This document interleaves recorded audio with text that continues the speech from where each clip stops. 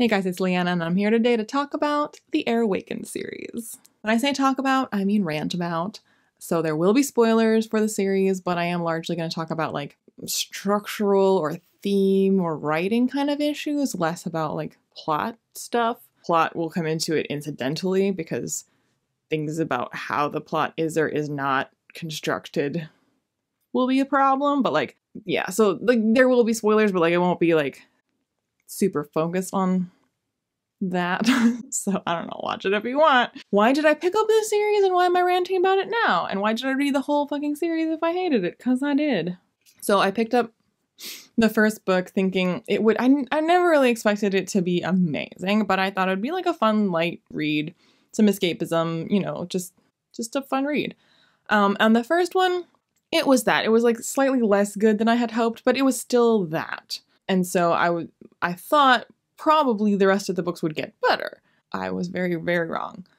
But so I ended up getting on Audible, you can get the whole series as one massive audiobook that doesn't even have breaks in it to see like where you are. Like it doesn't tell you which book you're in. It like the narrator will tell you when you've moved on to a new book. It's like a 52-hour audiobook or something with like 5 books in it. And it was like $20. So I was like, yeah, let's just get them all. And book 2 was terrible, definitely substantially worse than the first book. And then I was like, maybe it'll still get better. And then I kept listening and I was like, at this point now, it's just I'm on a mission. I just want to finish this because this is making me really angry and it's doing so many things that I hate in books. And so I sort of decided, one, to finish it so that I can sort of like get achievement out of this because I put so much time into it already. And I can't really talk about it until I've read the whole series because I didn't want to have to qualify everything I say by being like, maybe it gets better in the later books, or maybe this gets resolved, or maybe it improves. I have read them all, and I can now say everything conclusively, whether it does or does not get better, and the answer is it does not get better. So I wanted to just be done, and I didn't want any reason to like have to, again, qualify what I was saying, and I just wanted to like say I did it. Plus I had the audiobook, so just fucking finish it. This series did piss me off a lot, and that's why I kind of want to talk about it, but more to the point, it did so many things that piss me off in general when I find it in a book at all, and it did so many of them in one series that it just seemed to me an excellent opportunity to go through all the things that a book could possibly do to piss me off as a reader. So this is about Awakens, this video. However, I'm using Awakens as the vehicle through which to examine how a book can be bad, in my opinion. There are other ways, I suppose, that a book could be bad that Awakens doesn't do, but it does a hell of a lot of things that I hate.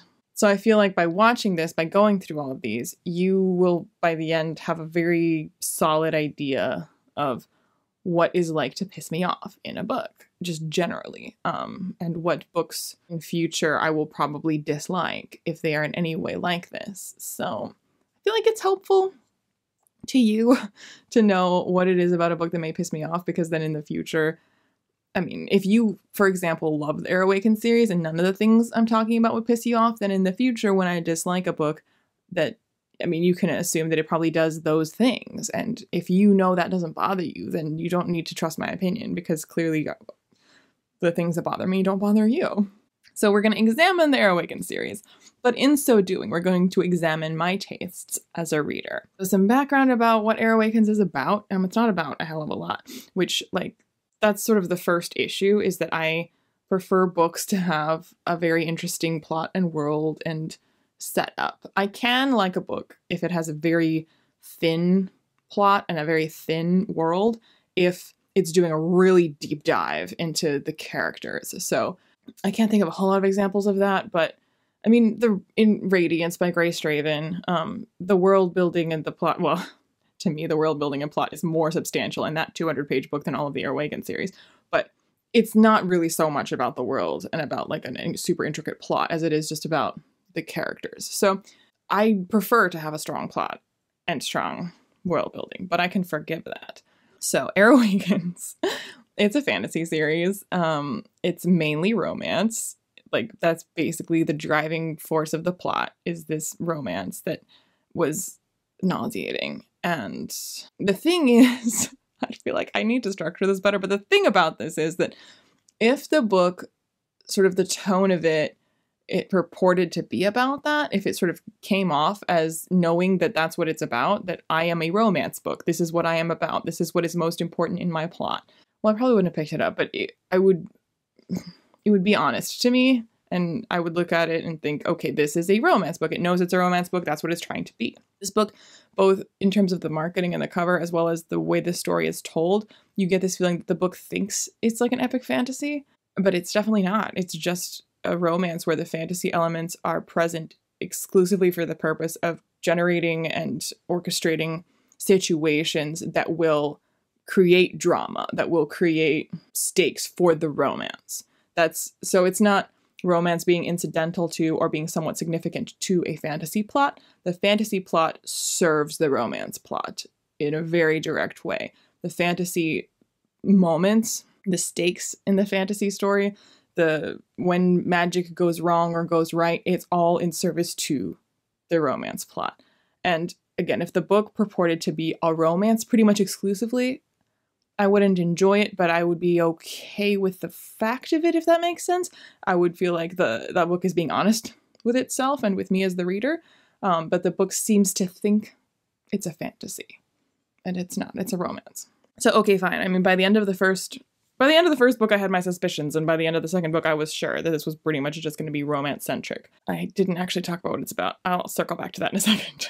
So it was clear to me that this would be a romance-centric book pretty early on. And so I had kind of switched gears in my brain to stop criticizing in my mind the magic rules or the politics so much and accept that what is going to be the focus here is the romance. And then the romance was also bad. Okay, so back to what the plot is. It's sort of elemental magic. There is this sort of sense, it's alluded to frequently, and again, this is only brought into it when it serves the romance plot, but there's sort of stigma against people who can use magic, people who are non-magical, commons, as they are referred to. Very clever. They hate and fear people who can use elemental magic. But the prince, the heir to the throne, is a very powerful, user of elemental magic. His younger half-brother doesn't have magic, and everyone in the kingdom loves his younger half-brother because he's like the cute, lighthearted, charming one. And the older one is brooding TM and a user of dark magic. And our main character, Vala, she's a librarian, and it is discovered that she has this elemental power that hasn't been seen in the kingdoms in a really long time. Really long time. It was extinct, kind of, this form of magic. So she's a wind walker, hence Air Awakens, because she has the elemental power of air. Now, what she's able to do with that power, it depends on what the plot needs, and there's a lot of things that she can do that don't really seem like air power to me, but that's her power. And the prince, the brooding prince, and you guessed it, those are the two who are the romantically involved.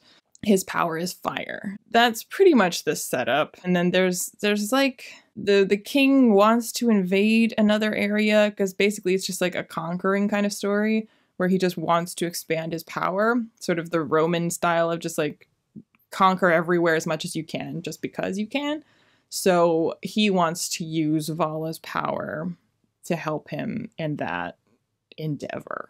So that's pretty much the plot throughout all of the books. That's what's going on, is war for the purpose of expansion, and then the king wanting to use Vala, but not being okay with his son, the prince, being romantically involved with not a commons, because those are non-magic folk, with a commoner, because that's what she is.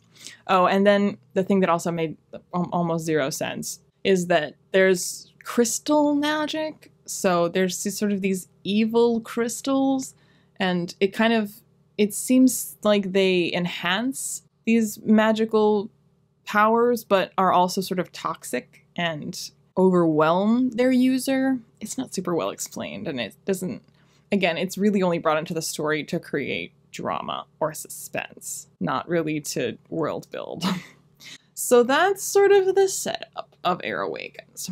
So already, like I said, the plot is thin, the world building is bad, and doesn't make a whole lot of sense. There's a lot of things that could be interesting. I mean, anytime you have allegorical stories sort of where magic is serving the place of race or religion, and people are being persecuted for something magical that we don't have in our world, but it's clear that this is going to be used to tell a story that we would recognize, because prejudice and xenophobia and all this sort of thing, those are common themes in our non-magical world that we could recognize. I apologize if you can hear, there are wood chipping, tree trimming things going on next door. Hopefully you can't hear too much of that. I can hear it, but I feel like with the mic you won't be able to hear it. If you can hear it, I apologize. Okay, so yeah, the plot is non-existent and bad. So the driving force of this story is Vala coming into her own, realizing that she has these powers, because she, thinking she's a non-magic person, has also sort of harbored this prejudice and has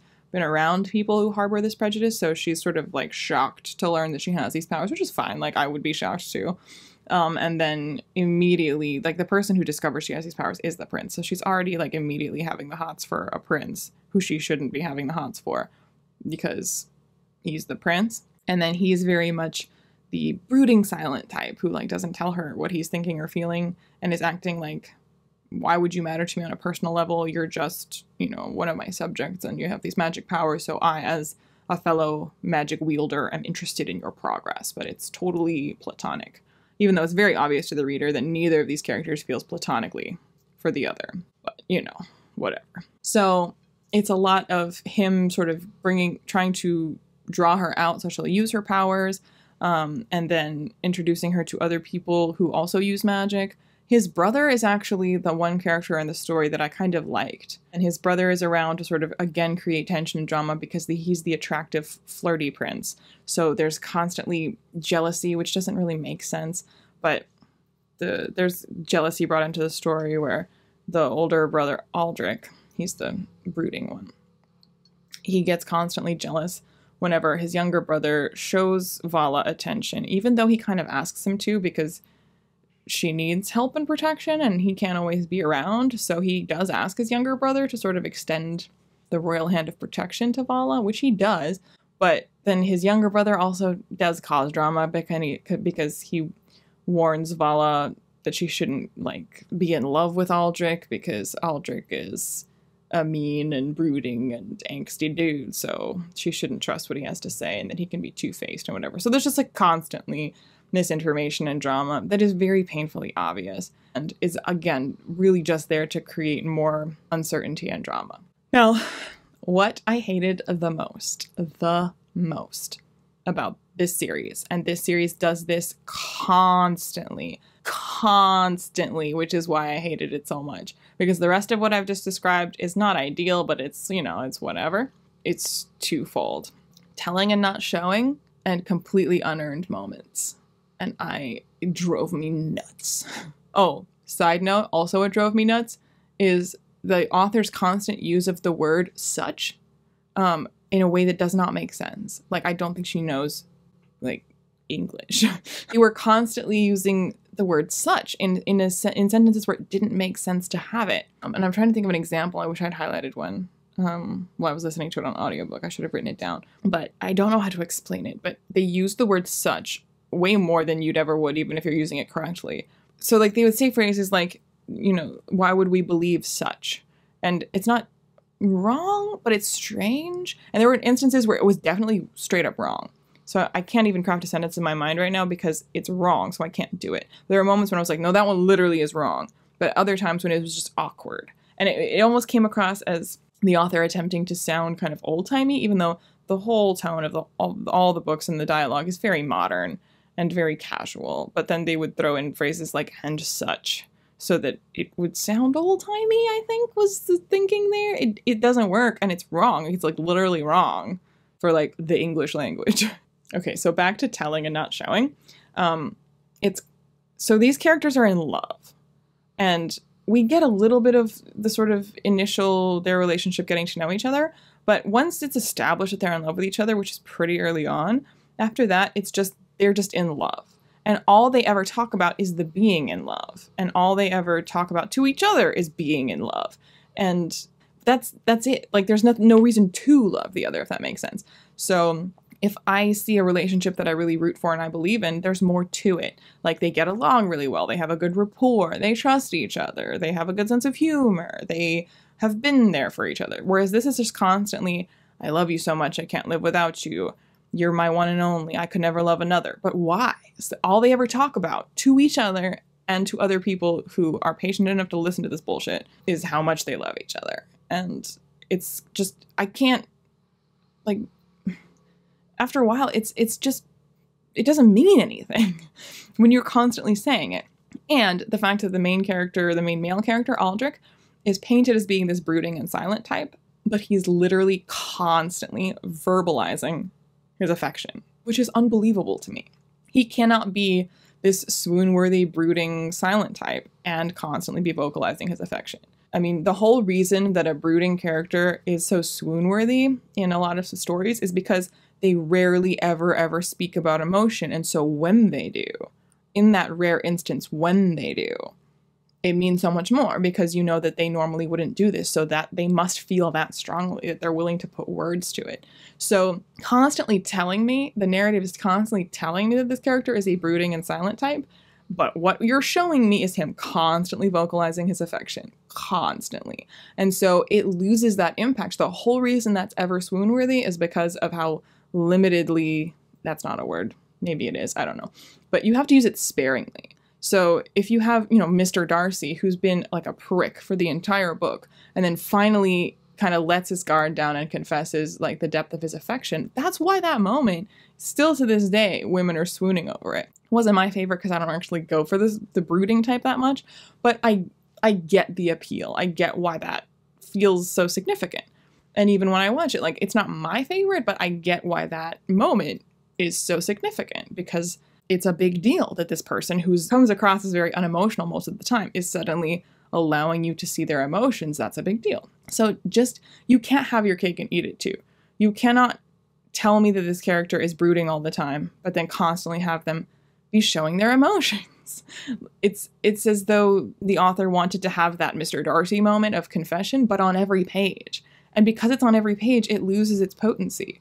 And it's no longer swoon-worthy, because the whole reason that it is swoon-worthy is because you sort of have to earn it. And there's just no willingness on the author's part here to earn it, to make us wait, to make us wonder and doubt for long enough to where when that we feel that relief of the confession of emotion, that it is so significant. I mean, like, the only thing I can compare it to is sort of a hunger versus constantly eating.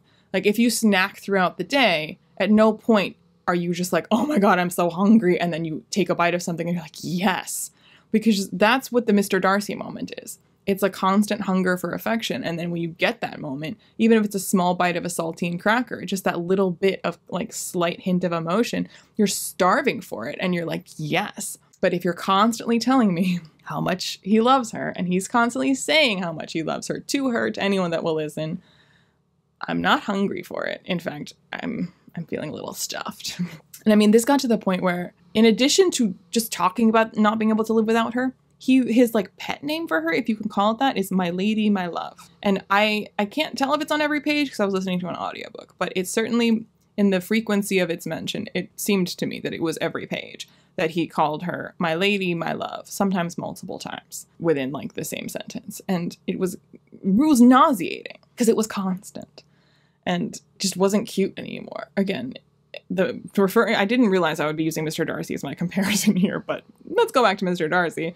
In the film with Keira Knightley, at the end when he has like a moment where he's asking her like what he should call her as a pet name, and he calls her Mrs. Darcy, and it's like a cute moment.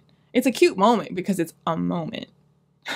It's just that moment. If Mr. Darcy had spent the entire movie calling her my pearl and my lovely and Mrs. Darcy, you'd be like, ugh. So that's what happens here. Like, this brooding character who's not like, they bring in the brooding when he needs to be angsty and piss her off, or when he's like, I can't talk about emotions anymore because emotions are hard for me, don't you know? And I'm like, are they? Because you seem to want to talk about them all the time. But right, that's right. You don't like talking about emotion. That's why in this specific instance, you're suddenly having issues with it because the plot needs you to create drama. But yeah, he was just constantly saying, my lady, my love, my lady, my love, my lady, my love, my Vala, my lady, my love, my lady, my love. And like, I was out loud at that point because it happened so much. When he would say it, I would out loud be like, oh, we wouldn't want to miss an opportunity to call her your lady. Is she your love? Is she? Yes, she is. I was doubting it for a second because I hadn't heard it for a minute. Okay, so the non-brooding, brooding dude whose sole purpose in life is to express his love and affection for Vala it's not swoon-worthy and it's not interesting. It's very two-dimensional, and again, even if it was just a pulpy romance, you need to play it right. I can get sucked into that with the best of them. I mean, I called myself trash for Shatter Me, and Shatter Me does it better. Shatter Me is an angsty romance, but it knows how to pace it in a way to get you swooning over it. How to withhold that affection, how to withhold those emotions until you're begging for them, and then when they're given to you, you're like, yes. There's a formula here, and you didn't do it right. Okay, so then Vala is insufferable. And in addition, so for her storyline, it's a lot of the romance where she's constantly saying that she can't live without that guy. And then when he does things to piss her off, she gets irrationally angry about it, but then is also understanding about it. And it's very inconsistent. But what pisses me off most about her is how insufferably selfish she is. So there's obviously she's going through things, figuring out these magical powers, her feelings over a prince that she shouldn't have feelings for, and then feelings for him because the king is mad about it. I mean, there's a lot going on. But every character around her is constantly worried about her, is constantly checking up on her, making sure she's emotionally okay, and giving her, therapy, basically. And the characters around her, they're also going through a lot because there's like war going on. So they're also suffering and their loved ones are dying. And she forgets about them constantly. And sometimes the narrative even tells us that she's forgotten about them and that she kind of feels guilty about the fact that, wow, they always check up on her and she's been a terrible friend. And when I got to those parts, I was like, hey, you fucking are. You're a terrible friend. I don't know why they give a shit about you. I wouldn't. You're selfish. So selfish. And so everyone around her suddenly just constantly is willing to put aside whatever their own issues are and do everything in the world to help her. They're always so worried about her and that they're always swearing to be there for her no matter what she needs. And I'm like, good God, why? Why are all these people suddenly laying down their lives for her, suddenly willing to sacrifice their own emotional well-being for her? She's not earned this. And that's when I was talking about earlier about things being unearned. She's not done anything to earn this kind of loyalty or this kind of affection from these people. If it was like a brother that is like, family ties or a childhood friend maybe, but these are people that she's just met because they work with the prince. And now he's like, help her out. And now they're almost more loyal to her than they are to him. And there's no reason for it. And they're constantly saying, again, vocalizing things like, we'll always be there for you. And because she'll somewhat, allude to the fact that she feels guilty about how much attention she's requiring from them, and that, they shouldn't worry so much about her, and they take every opportunity to tell her that they'll always worry about her because she's so fucking amazing. And I'm like, is she though? And then part 2 of unearned moments is that people who do not like her or people who do not know her purse, apologies, I had to pause because the wood chipping was getting insane. I think they're powering down now, so we can talk again. I don't know where I was. Okay, unearned moments, I think I was talking about, yeah. So the emotionally unearned moments of people being affectionate towards her for no reason piss me off a lot. But again, people who are not emotionally tied to her, this is not emotionally unearned moments. This is coming now to her intelligence, her wit, her military strategy, her powers. There's so many instances of characters for no reason, unprompted, finding every excuse to praise her. And again, it's unearned and frustrating for that reason. So in the same way that in a romance plot, if you starve the reader and the characters of the affection that when you finally deliver it, it is so much more satisfying. So she's constantly being told how brilliant she is, how intelligent she is. And the way this is achieved is twofold. One, it's just told all the time. It's just constantly the narrative finds excuses to say this about her, that she's intelligent, witty, brilliant, blah, blah, blah, which, okay, unearned. And then the moments where it is earned, this is achieved only through painting the other characters as absolute morons. So I don't know if this is just simply that the author is herself not able to construct, because it's usually in situations of like military strategy. So I don't know if this is because the author herself has such a limited grasp of military strategy that in order for the main character to have a brilliant idea, everyone else has to like literally not know what a good military strategy would be. But at that point, if that's what you're going to do, pick something where you actually know something, or make it entirely magical where you have the rules yourself. Because when they're just talking about tactics for a battle, there's literally moments where all these people who are military leaders who are now trying to figure out how best to achieve this invasion or whatever it is, and they're poring over maps and discussing it, and she shows up and everyone's just like, oh, what does this little girl know? And then she's going to show them who's boss, which everyone loves those moments. Let's not lie. They're just as satisfying as the Darcy moments for different reasons. There's a reason this works in movies. There's a reason people keep doing it. The underdog situation. So having all these dudes be like, oh, what does this little girl know? The idea of her showing them up would be very satisfying. Except it's so painfully basic to where you wonder why these people would be at all in charge of armies, where they're looking at this and going, well, if we put all our forces and march them towards this gate, they'll see us coming and we'll all die. And they're like, what will we do? And she's like, haha, what if we split our forces? And they're like, sounds like we should listen to girls like her more often. There's more than a pretty face here. Looks like she's got a brilliant mind there as well. And does she? Or is everyone else there a moron?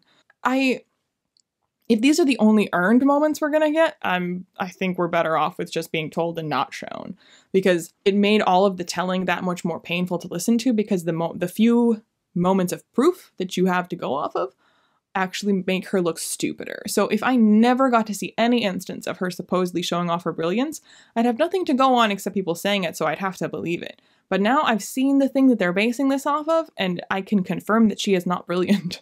So all of the telling is that much worse, because the little bit of showing I got, it was proof to the contrary. So throughout the series, it's just constantly, literally constantly brooding, will they or won't they? And even when they are together, worried about being parted, and they cannot live without each other. And they've mentioned this now many, many, many, many, many times. They constantly make choices putting their own love story before the good of the nation, the good of other people, and yet constantly people are laying down their lives saying they would die for them, that they are going to be the best leaders they could ever hope for because these are the people that really should be in power. And so all these people rallying to them for no reason, because these are the two most selfish, self-indulgent, self-obsessed individuals I've ever read about. But they somehow gain all of this adoration, which is, again, unearned. If there were moments... Again, this is another thing that works very well in many books and many movies, and that's why it works, because people like seeing it when your main character is finally scraped their way through, the mire of whatever situation the plot has put them in. They've fought their way to the top, they've helped people along the way, and finally people are noticing, and finally people are rallying to them and saying, you know what, I will support you, and I will die for you. And those moments feel epic, but only because they are earned. So when you have two entirely self-obsessed individuals moaning on about how much they love each other, and out of nowhere, there's people showing up being like, we will die for you. Why? Why on earth would you lay down your lives for these people? They clearly don't even know what they're doing when it comes to military strategy. So it's not even like, if they were not great people, but they know their shit, I'd be like, well, they'll make good leaders at least, because they may be super selfish, but they know what they're doing. They do not know what they're doing. There's an instance in, I think it's in the last book, where they're sort of on the outs now. There's been a kind of a coup type situation, and a lot of people think that she is dead. I think they think Aldrich is dead too. And so there's these people sort of losing faith and are sort of going to accept now that this new rule, which is oppressive, that they're going to fight against. And so to rally these townspeople, Vala gets up in front of them all and announces herself as who she is, basically declaring that she's not dead, which is already like, well, there goes the element of surprise. Like, you could have probably worked against your enemy longer if no one knows you're alive. But okay, fine, maybe getting people's support is arguably worth the sacrifice of your anonymity. Fine. And then she not only tells them that she's alive and she exists and here she is, she tells these townspeople exactly what their next move is, what they've been planning on doing, like where they're going next and where they plan to sort of build their support or whatever it is. And after she makes this little speech, Aldrich's like, maybe not a great idea to tell people that, but you know, you're still learning this whole leadership thing. And she's like, oh yeah, you're right. I probably shouldn't have said that. I was like, no, you fucking shouldn't. You're such an idiot. If this was just some like 12-year-old chosen one who has very recently been chosen and did something that stupid, I would already think it was stupid, but I'd be like, okay, this is book 5. She's already been called brilliant multiple times. She's already displayed her just natural instincts for military strategy, which again, we have seen is not great. And then she does this and Aldrich is like, it's not a subtle moment of like not grasping the subtleties of political machinations and subtext, where I could imagine a situation like that where, because, you know, you haven't been in court before, so you don't get all the subtext, so you possibly say something that you shouldn't have, and he's like, okay, well, so you shouldn't have said this because of these reasons. I'm like, oh shit, I didn't know. This is very basic stuff. Like, if you can't grasp this on your own, I don't know why anyone thinks you're brilliant. And then again, in him training her how to be a future leader, about how to be a queen and all these sort of things, again, the author clearly doesn't have any examples of how this would go. So there's lots and lots of long sort of paragraphs just telling us a montage of Aldrich would come to her every day and pose to her scenarios about political situations and have her tell him what she would do. And then he would nudge and prod and question her until she got to a different answer. So it's just like very general broad strokes describing how he's helping her to hone her skills. But there's no examples of it because clearly the author didn't have any ideas for, like, she wants Aldrich to come off as the brilliant guide and Vala to come off as the brilliant but ignorant ingenue who's figuring it out, but picking it up very quickly because she's so brilliant. No examples of it, and the very few examples we have paint them both as morons. So this book series, I don't even really have anything to say about the magic plot because, again, it's only people suddenly have abilities or don't have abilities or find limits to their abilities just to create tension. The whole thing with the crystals doesn't make sense. It never made sense, and I have read all the books and I still don't really get it. It was really just there to create tension. The villain is extremely Snidely Whiplash, like very obviously a villain. There could have been something interesting with this whole prejudice against magic people, but it doesn't actually make sense in the way this world is constructed and the way that people react, because this prince has magic. So I'm not saying it's not believable that people would have issues with their own heir to the throne, but to this degree, like, they paint the prejudice against magic to be so stark, like they are basically pariahs. But your prince is one. And they don't paint him as being such a pariah, that people sort of have begrudgingly accepted this about him. And that does not work for me. They wouldn't be that okay with it. Either they are somewhat okay with magic people, or they are evil pariahs that should really just be killed. So this halfway between the two, it really doesn't work. Because if it's going to be that way, there needs to be so much more world building to explain this layered situation of sort of competing ideas and cognitive dissonance among the people. That could be interesting, but that is not gone into. And really, these things only exist so that there's moments of tension where people are suddenly attacking her for having magic, so that there can be a brooding, angsty moment, which again is unearned and unexplained, and it waters down the tension of the situation. The main characters are two-dimensional, like idiots, like straight up idiots. And whatever we were told about them, we're told that she's brilliant, and she proves herself to be stupid. We're told that he's brooding and silent, but he's constantly vocalizing his emotions. So neither character is living up to what we're being told about them. And there's these epic moments of war and battle and death. They mean nothing because they're not earned. So, in summation, those are all the things that will piss me off in a book. You can have an angsty romance, but you have to do it right. You have to know how this works, how to play it out, how to pace it out, so that people will go for it. And I know there's people who like these books, but I don't get it. And I think those same people, I think, would like them even more if it paced things better, and then people like me wouldn't hate them. And all I can say is, if you cannot show the moments that would demonstrate the abilities that your characters have, you need to be so much more subtle and clever about telling them. Because I totally appreciate that if you're writing about a character that's meant to be more brilliant than you are personally, that might be difficult. But as an author, that's your job now to work out that puzzle. I mean, Pierce Brown talked about how difficult he finds it writing the character of Mustang, because as far as he's concerned, Mustang is much more brilliant than he is. So how do you write about a character that's smarter than you? Well, go read Pierce Brown's books. He does a fine job of it. You create scenarios and situations that paint that character in that way and are as detailed as you can be, but if you do not have that brilliance, you have to work around it. And the way to work around it isn't to just have other characters be stupid or other characters out of the blue, completely out of character, just suddenly talking about how brilliant this character is. Because it's unearned and unbelievable. For these military strategists who have just, again, going back to Vala in a military strategy meeting, who have just declared that she would never know anything. And it's clearly a matter of pride for them. So if she really did rattle off something that was brilliant, which she didn't, but let's say that she did. Let's say that she really showed them up and pointed out something that was pure brilliance in terms of military strategy. These people, the way that humans operate, they would still naysay her because this is a matter of pride for them. It wouldn't suddenly be like, well, she's just so brilliant and we're just so stupid. Like, we should listen to her. They would not. Their whole careers and lives are built on their reputations here. That's why they have these positions. They would not stand by and let her make them look stupid. And they wouldn't praise her for it. That is not how humans work. So everything about that moment in the book pissed me off because it doesn't make sense for the minor characters. It doesn't make sense for her. Everyone looks like an idiot and no one's acting the way people would. And it's all this entire scene. The entire purpose of this scene has been to convey to us and to prove to us how brilliant she is. And it has done the exact opposite. And yet so much of the story rests upon our belief in that foundation of the love and the brilliance and the whatever. And it all crumbles because the foundation does not exist. None of this is earned. So yeah, that's my take on the Awakens series and every way that a book can go wrong. Yeah.